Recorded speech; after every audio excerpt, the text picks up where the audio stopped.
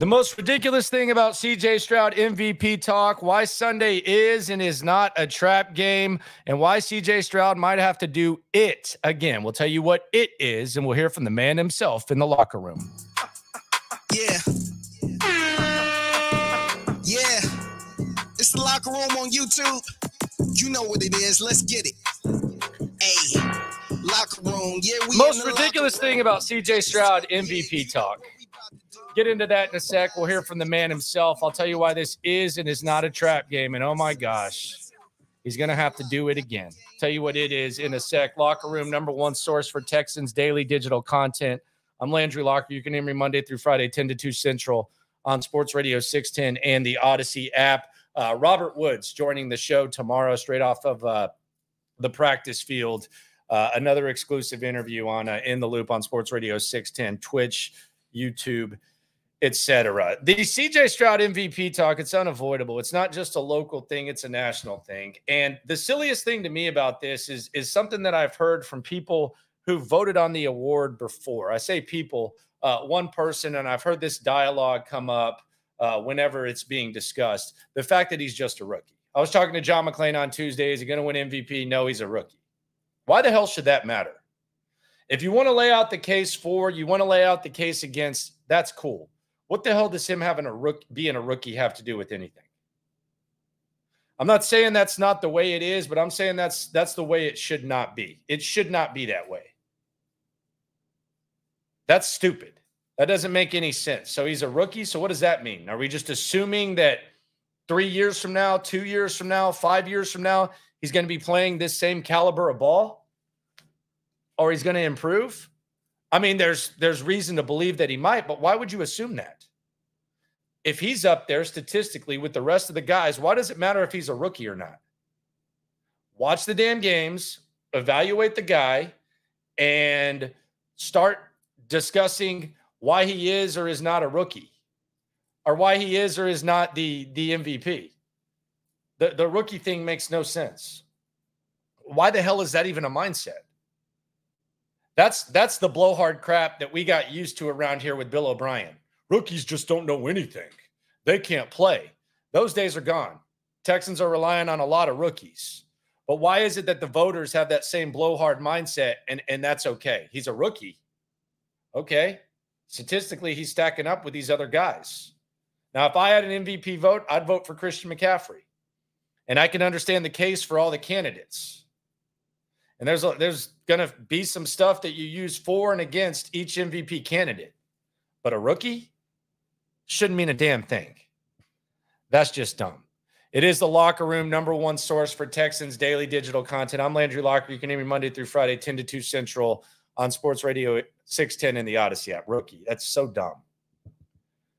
Sunday is a trap game, but it's not a trap game. And allow me to explain this. I've talked about how I think the Arizona Cardinals are a scary team. And the betting line has dropped down from, I think, 6 to 4. And when you talk about this game, sometimes you hear people talk about, and I've got a lot of listeners, a lot of people in the comments talk about, the Carolina game. And, Arizona's only won 2 games. That's a dangerous thing to look at and just say that they won 2 games, because they won one game with Kyler Murray. Kyler Murray has started 1 game this year, and Arizona's been extremely competitive. Now, if this were Clayton Tune, there would not be as much nerves as there is with Kyler Murray. But to look at the win-loss record with Arizona and say the Texans at 5-4 should mop the floor with Arizona because Arizona's won 2 games, I don't think that's acknowledging what Arizona currently is and what they didn't have before. If the Texans lose this game, I think it's because Arizona is a scrappy, good squad with a quarterback that has potential to make plays. I don't think it's some over-romanticized, they overlooked Arizona and this was a trap. Because I don't think this is a true two-win team that they're facing. And sometimes I think when we talk about trap games, a lot of times it's just revisionist history and it's over-romanticizing and trying to explain why a loss happened. If the Texans lose to Arizona, it's because Kyler Murray went out there and balled. I don't think they lost to Carolina because they were overlooking them. I think it was a CJ Stroud's worst performance. I think it was arguably Bobby Slowick's worst performance.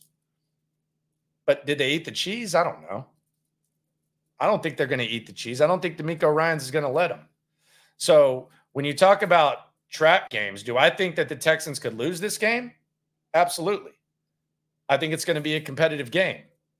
But do I think it's going to be because they somehow overlooked it and some sort of like mental thing that we talk about? No, I don't. So tomato, trap game, not a trap game. Noah Brown, he missed practice again. Noah Brown is the second highest rated receiver in the last few weeks since he returned to the lineup. Coming off a career day in which CJ Stroud relied on him in very crucial situations and Noah Brown lit up the stat sheet. Noah Brown could miss the game. And it's the same old for CJ. Might have to do it again. What is it? Perform without one of his weapons. It's what CJ Stroud has done. It's what he's had to do. He won a game without Noah Brown. He won games without Noah Brown. Multiple games against good teams. Jacksonville and Pittsburgh. He's won a game without Tank Dell. Saints game. Won a game without Nico Collins. The last one against Cincinnati. So CJ Stroud might have to do it again. Soon as one of his weapons gets extra hot, got to do his thing without him. Now, does that add to the MVP case? Maybe so. I think if a non-rookie did this, I think it would come into consideration. He's doing more with less. He's been without his weapons. Maybe those blowhards are still focused on that whole rookie bit. Who knows? Regardless, CJ Stroud is going to have to do it again. Let's hear from the man himself, though. Let's hear from CJ Stroud. Texans versus Cardinals Sunday. Kyler Murray coming to town. Texans in the playoff picture. Jacksonville next week. A lot of momentum right now. CJ's begging for a packed house. Let's hear what he had to say when he addressed the media. For me, I just really want to keep getting better and better, and keep that chip on my shoulder and just keep grinding. CJ, I know that a lot of the personal accolades is something that you put on the back burner. You'll probably think about them, at the end of the season. But how good does it feel to see your teammate, to see Motor get? How good does it feel to see Devin Singletary win AFC South Player of the Week? Like he deserved it. He's somebody who works his tail off, man. And he's Offensive Player of the Week. He's came a long way in his career, all the way back at FAU to here. And he's always been a really good back. But people have always doubted him, his size and everything. But he proves people wrong. And proves himself right consistently, So it's somebody that I'll ride for. Definitely is a brother of mine. I love him to death. He's a great dude. And I know that he's going to continue to work and be resilient like he's always been. And I'm really proud of him, and I can't wait to see his career go on and on. I hope I can play many, many years with Motor. That's my brother. D'Amico often talks about the players, and it's the reason why y'all have had success, often mentions you. Where do you feel like, though, D'Amico has had the biggest impact? D'Amico's biggest impact. Where do you feel him most in kind of helping this team get to where it is? I think it's just in his attention to detail, his decisiveness on making decisions, and I also think that the standard that he holds not only for himself but for us as a team, he keeps it at that standard, and he lets us know when we're not looking right or when we need to pick it up and things like that. And he's not a mean cuss, and I appreciate that because if a coach is like that, cool, they're like that. You deal with it. You understand that's them as a person. But he's not like that. So he doesn't ever try to get out of character, which as a man you can respect, because you can tell when a coach is faking it and trying to yell, and that's not really them. So for him, he holds us at a standard in his way. On letting us know with great communication, on picking things up. And then he praises guys as well, which a lot of coaches sometimes don't do either. So he has a good balance on how he does both. And he's done a great job of just leading us by attention to detail and really focusing on the little things. So he's definitely been amazing when it comes to stuff like that. CJ, along those same lines, where do you want to be felt? How do you want to be felt amongst your team? We asked them, how CJ impacts you guys, aside from football, but just the day in and day out process. How do you want to be looked at as a leader?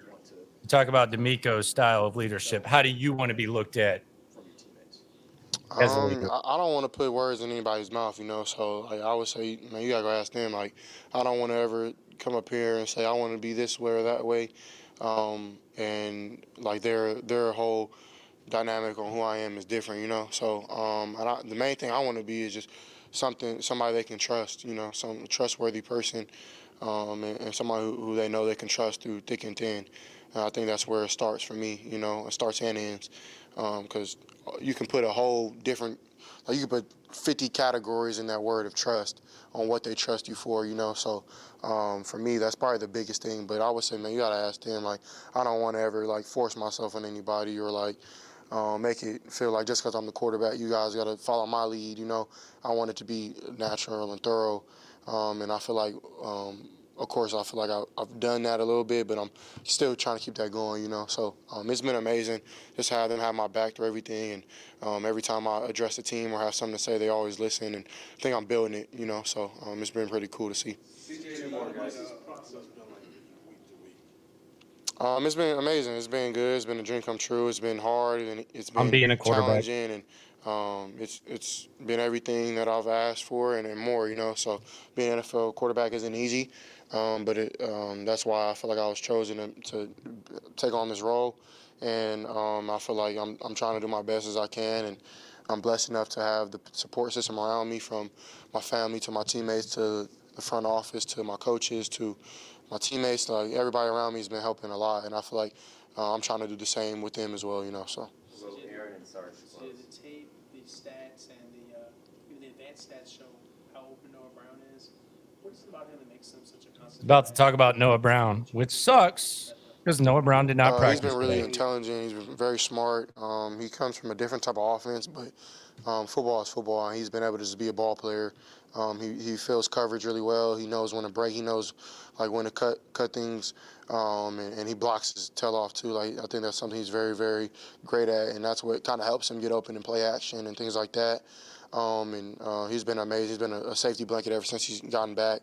I know it feels like every week we have one receiver out, and Noah and like Tank and Nico and Rob, Hutch, Metch, they all step up every week, you know. So that's something. And Noah has definitely been a leader in that room, and he's not a man of many words, but he's a leader of example, which is really helpful. But yeah, he's very intelligent, very smart, and I'm really proud of him, and can't wait to keep playing with him. And I'm really excited to see what he does for the rest of the year. CJ, there's a lot of outside chatter about you being in the MVP race. When you go back and you look at film, how hard are you on yourself? How much of a self-critic? MVP chatter, and really how hard hard are myself. you on yourself?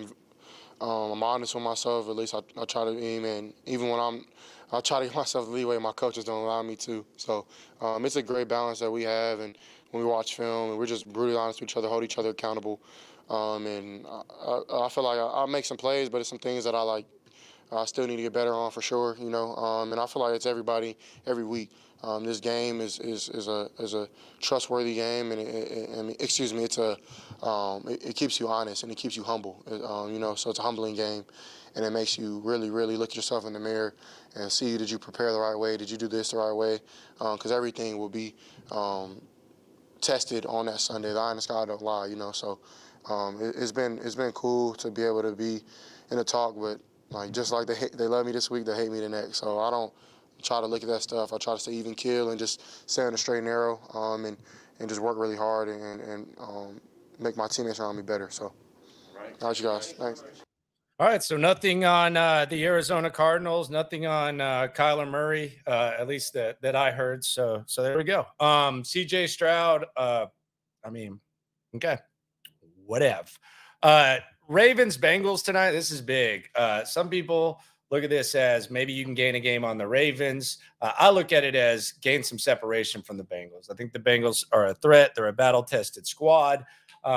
If you can get ahead of them in the loss column, I think that would be beneficial for the Texans. There's a lot of games of interest this week from a localized perspective. Steelers versus Browns. Browns without Deshaun Watson. They go from team that you think can compete with anyone to they're going to have to scratch and claw to get in the playoffs like the Steelers. The Chargers are still in the mix. Don't know if the Packers could do the Texans a solid, but that would be nice. Dolphins, maybe knock the Raiders back a little bit. They've kind of got some momentum. And then Titans, Jags, don't sleep on this. These are the types of games Vrabel wins. We'll see what happens before the Texans take on the Jags, and then the Jets and Bills right there in that mix as well. So there's a lot to look at. Be sure to subscribe, like, right along. It is the Locker Room, #1 source for Texans daily digital content. I'm Landry Locker. What do you think about CJ Stroud MVP talk? Do you think the rookie thing should matter? How important is it going to be to not have Noah Brown? And are you looking at this as potentially a trap? Yes or no? Put it in the comments. Subscribe, like, right along. And always remember, when it comes to this Texan stuff, we're all in it together. Thanks for coming through. Game in the headlock, localized every time. Can't stop, won't stop. Yeah, we top 2 and we not too plugged in daily.